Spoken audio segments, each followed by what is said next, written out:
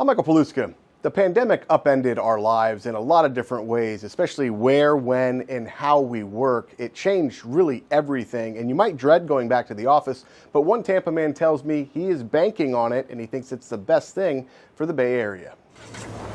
One of the complaints that people have had is the length of the commute. Dr. Seth B. Forman gave us a tour of his new development on North Florida Avenue, touting why it's better than a high-rise. It's not free to park in downtown Tampa. It certainly is free to park here at Magdalene Center. As homes continue to pop up north of Tampa, Dr. Forman is eyeing the suburban office worker. As far as some of the larger type of firms, they seem to be downsizing, but maybe they're downsizing by having 40,000 square feet downtown to wanting 5,000 square feet in 5 or 6 locations in 5 or 6 different suburban areas. And he is confident in his new investment, renovating the rundown office complex. We have 3 of the largest, fastest growing zip codes intersect right here at Magdalene Center.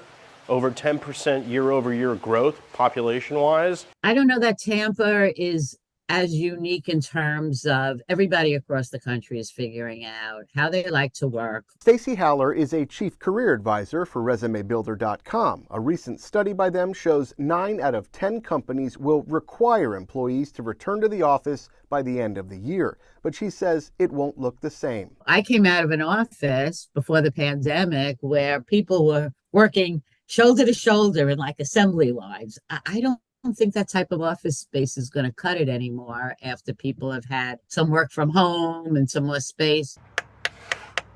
If you see the big fountain, pull in. There's no other fountain. How much does a really big fountain like this to draw attention to people cost? This one is going to cost about $80,000.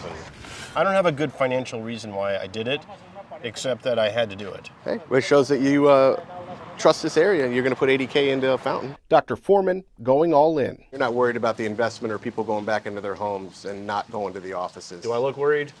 No. No, I'm not worried. I don't worry very often. In Tampa with photojournalist Reed Moeller, Michael Paluska, ABC Action News.